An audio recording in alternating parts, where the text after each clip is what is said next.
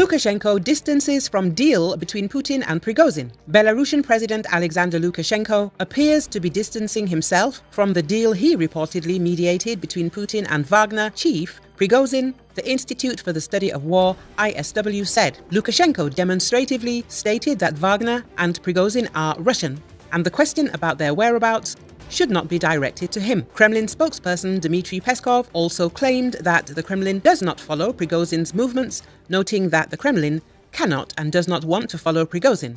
Peskov's statement is absurd, given that the Kremlin and Russian security forces have the ability to detain Prigozhin or restrict his movements in Russia, the ISW said. According to analysts, Lukashenko appears to be distancing himself from Wagner, and his rhetoric may suggest that he is pinning the responsibility on the Kremlin to enforce the deal.